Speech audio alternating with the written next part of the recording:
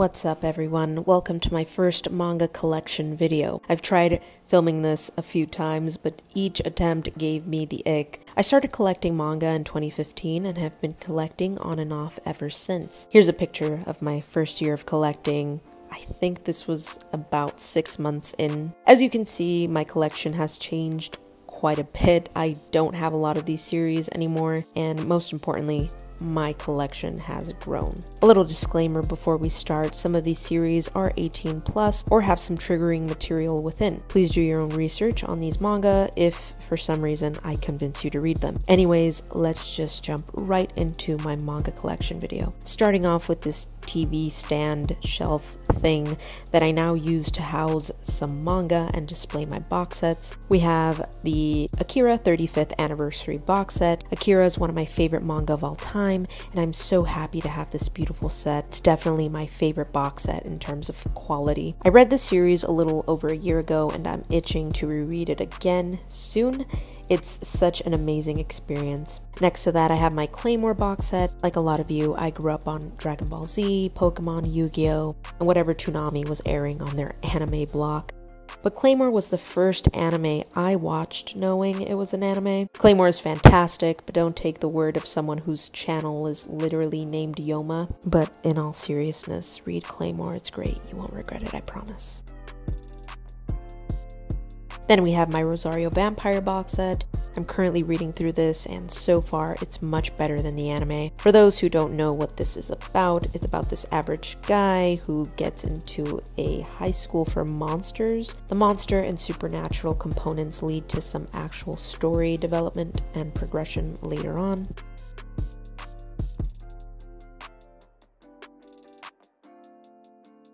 Moving on to my Sailor Moon box sets. Yes, box sets, as in plural. You know Kodansha, very passionate about making box sets with their various parts and seasons. Sailor Moon is a classic, and if you're looking to pick up the manga, I highly recommend going the Eternal Editions route. It's a much larger format with higher quality paper. Sailor Moon can get wordy at times, and I don't have the best eyesight, so I know I was struggling reading all the text bubbles in these standard volumes. Next is my Tokyo Ghoul box set.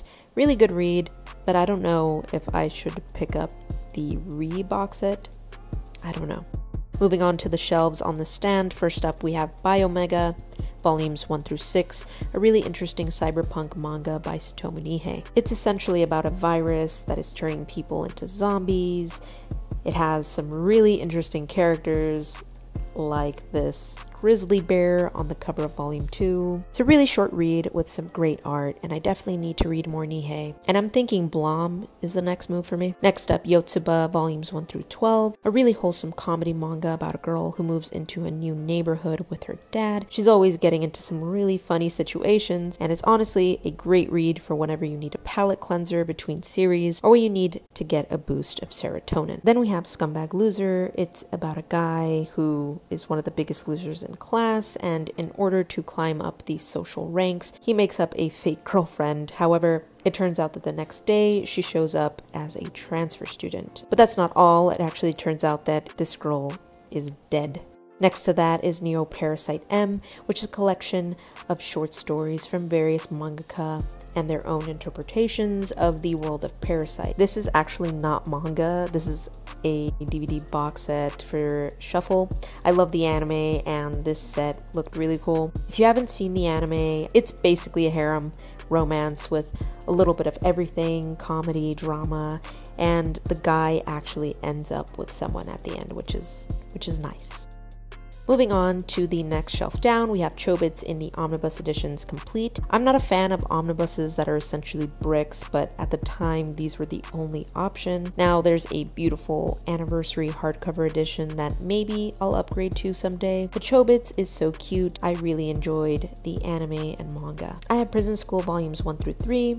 I love the anime. It's wild, and I'm excited to read the manga. I know that the ending isn't everyone's favorite, but I'll see. Right next to that, I have Raw Hero, volumes 1 through 6 complete. This was so enjoyable, even if the ending wasn't the greatest. Hiramoto's art and writing was great. This was a page turner, and I was on the edge of my seat for the majority of my read-through. Now we move on to my Kyoko Kozaki section. First up, we have Pink. This follows a girl who is an office worker by day and an escort by night. She works these jobs to be able to feed her pet crocodile named Croc.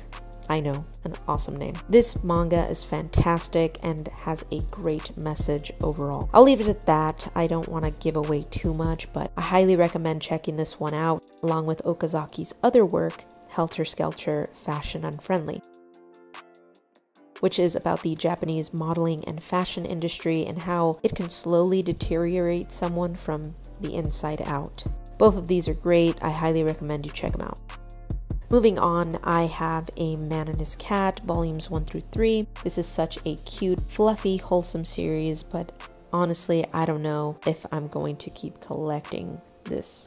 Next to that, I have Not Simple by Natsume Ono. This is a high contender for being one of my favorite one-shot that I've read so far. This was such an emotional ride. I don't want to say too much, but if you want a beautifully written tragedy type manga, I highly recommend this one. I have volume 1 of Donuts Under a Crescent Moon.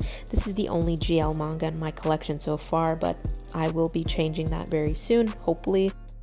This was such a cute read. I can't wait to read more of the series. It was also really relatable. Main character struggles coming to terms with her own sexuality. Next to that, we have Mu, or MW as stylized here, which is my first Tezuka manga. This was a really interesting read that follows a criminal and a priest who both share a bond by their past. Without giving too much away, I definitely need to read more Tezuka. Moving on, I have almost all of Slam Dunk. I'm just missing 19 and 24, as you can see.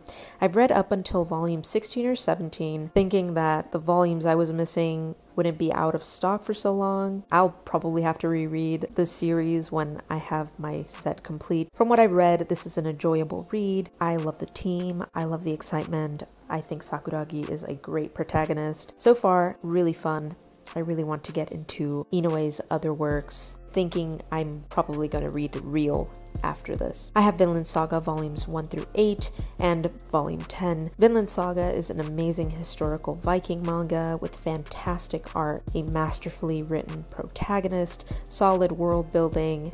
Honestly, I could gush over Vinland Saga all day. Next to that, I have Blue Period, volumes 1 through 6 up to date. I'm really enjoying this series. We follow our main protagonist, Yaguchi, who really doesn't have much direction in life until he discovers his passion for art. The character struggles are all very relatable, whether you're an artist or not. Really great stuff so far.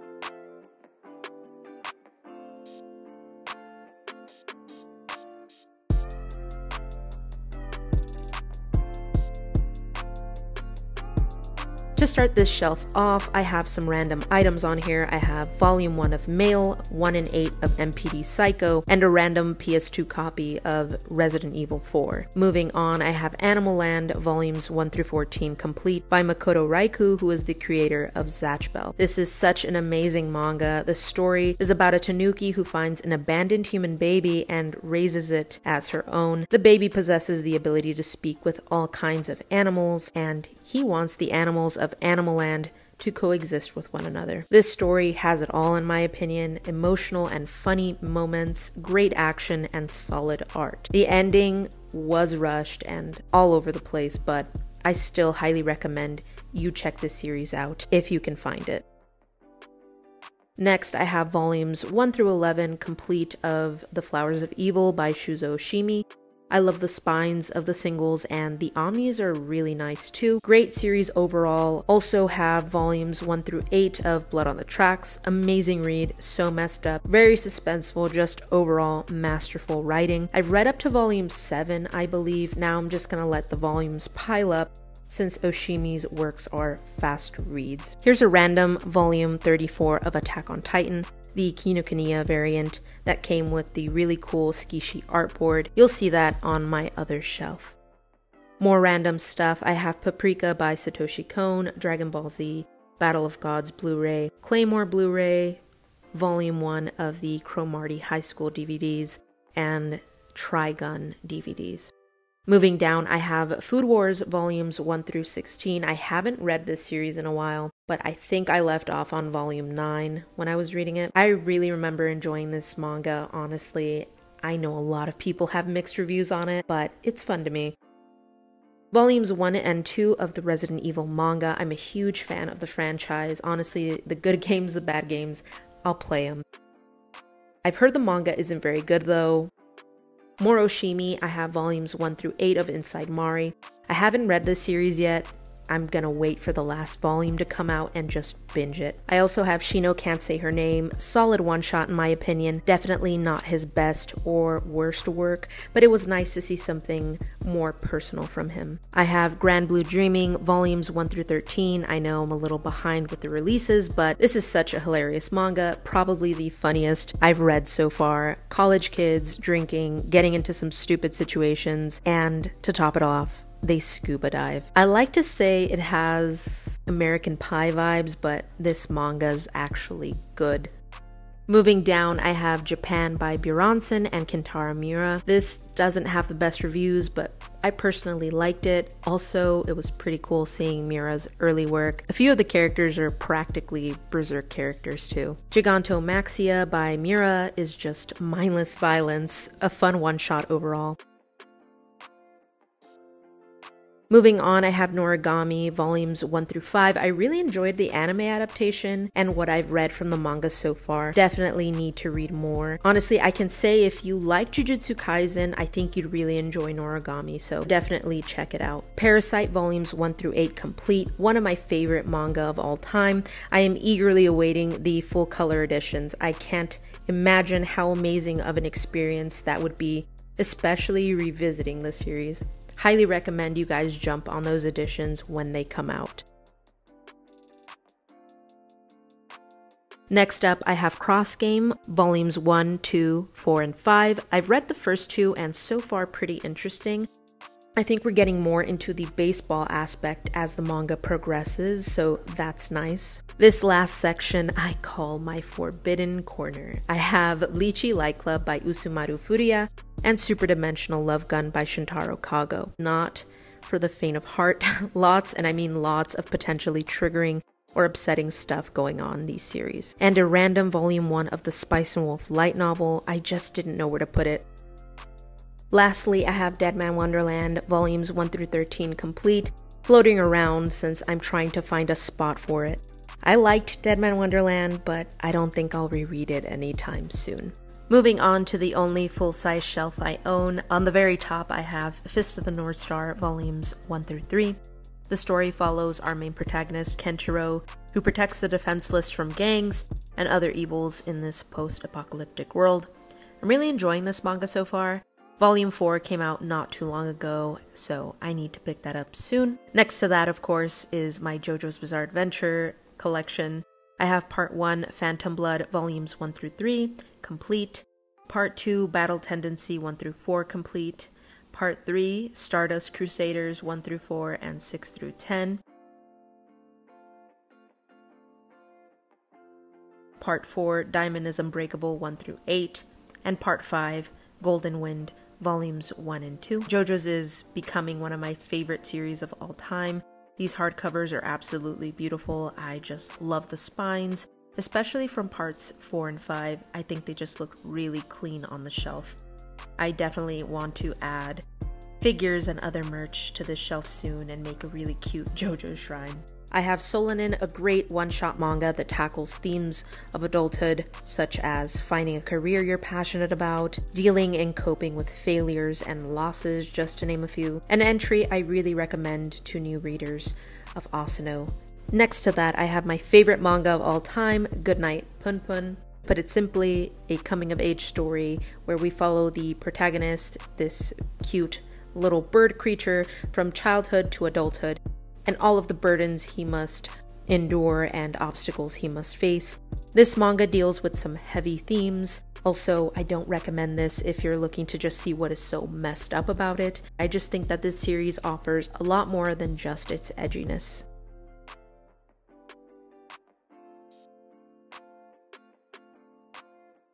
I have 20th Century Boys volumes 1 through 12 and 21st Century Boys complete. I'm currently reading through this and I am loving this series. It's an amazing series so far. Personally, I believe you should go into this series with as little information as possible to maximize your enjoyment, so I won't be saying much, but I really need to read more Naoki Urasawa after this.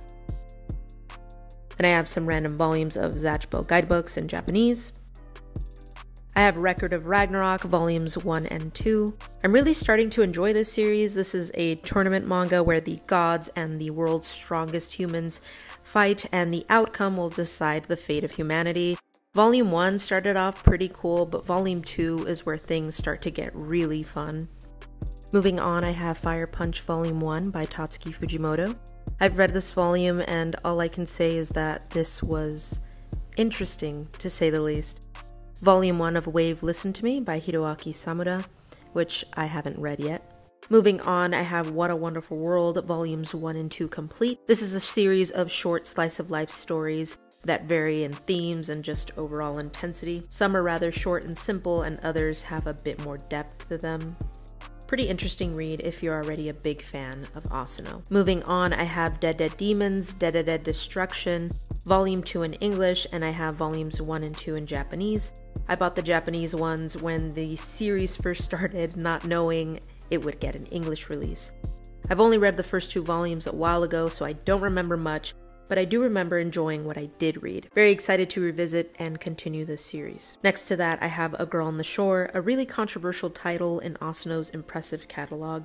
Personally, this one was just not for me. Then I have Nijigahara Holograph, a one-shot with a very beautiful English release by Fantagraphic Books, by the way. This is another dark, psychological one following the lives of elementary students into adulthood after a tragic event that still weighs heavily on their lives.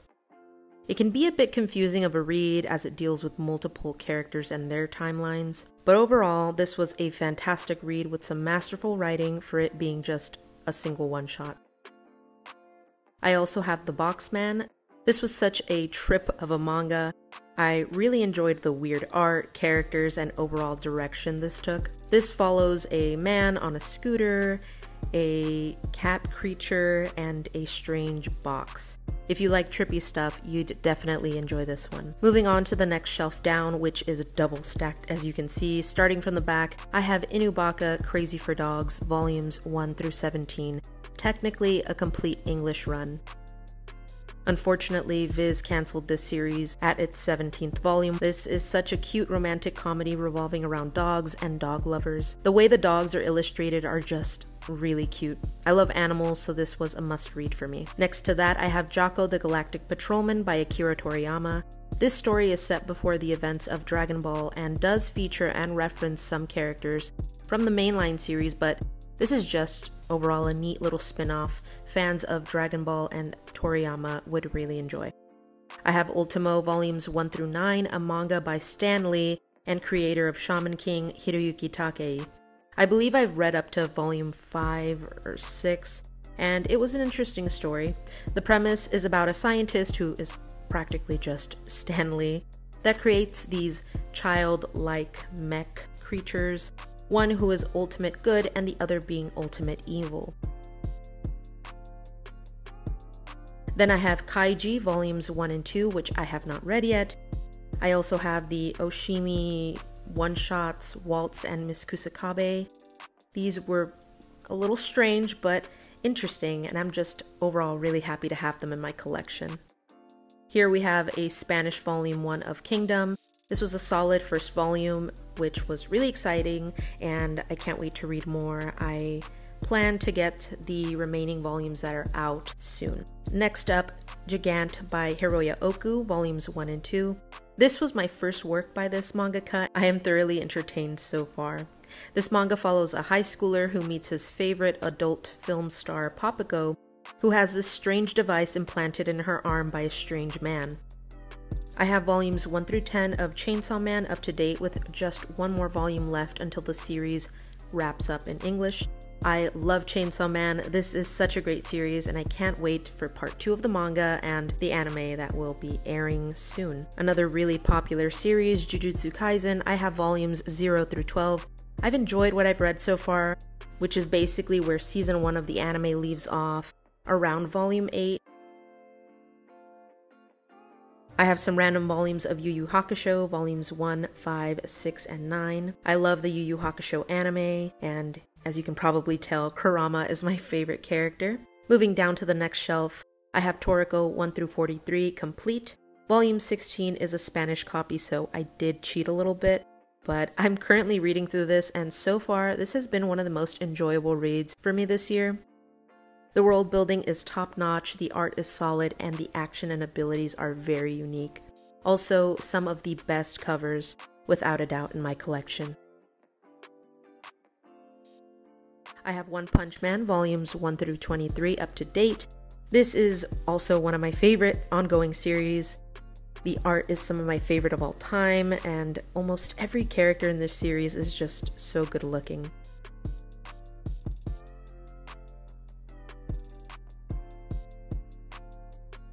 Next to that, I have volume 1 of Nana. I won't say too much because I highly recommend just going into this series blind once again, but I will say that this is one of the most well-written and relatable series I've ever had the pleasure to experience. The characters are eerily realistic and human in terms of the decisions that they make. Moving down to the bottom shelf, I have of course my Berserk Deluxe editions. I have volumes 1 through 9.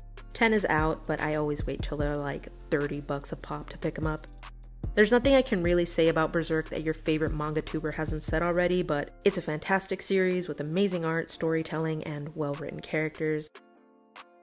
Next to that, I have Berserk Singles, volumes 1 and 2, Manga Theater by Akira Toriyama, which is a collection of one-shots and short stories, a lot of which actually inspired a lot of Dragon Ball and Dr. Slump. Next to that, I have Uzumaki by Junji Ito, my first and only Ito work so far.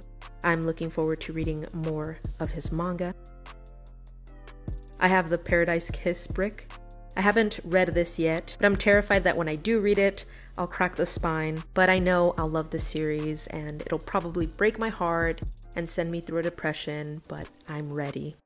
Then I have Cutie Honey by Go Nagai. This was amusing, a manga that follows an android named Honey that possesses an ability that an evil organization is after.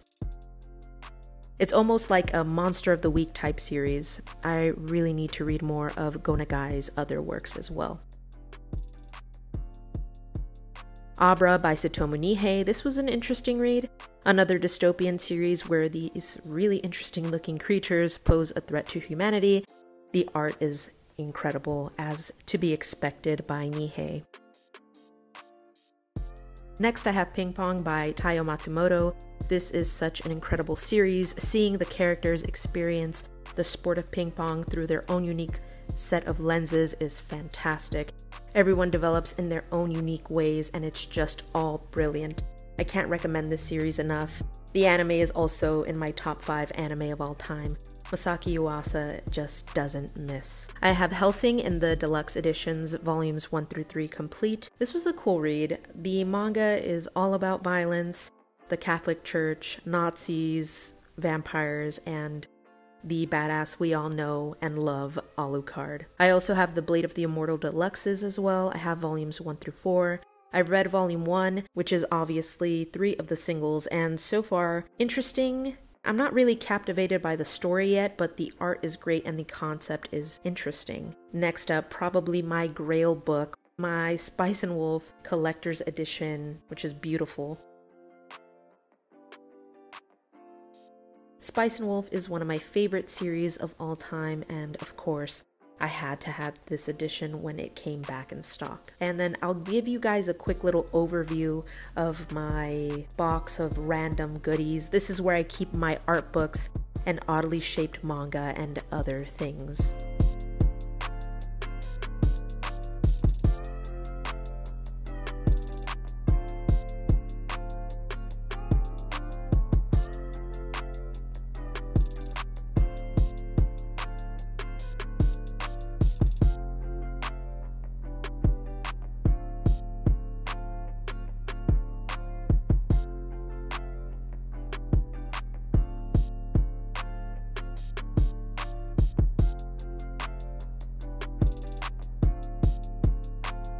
But yeah, that's my manga collection video. I hope you guys enjoyed, and you can go ahead and follow me at my Instagram or TikTok at yomamanga. I'd really appreciate it. I have some more videos coming out. Thanks for watching.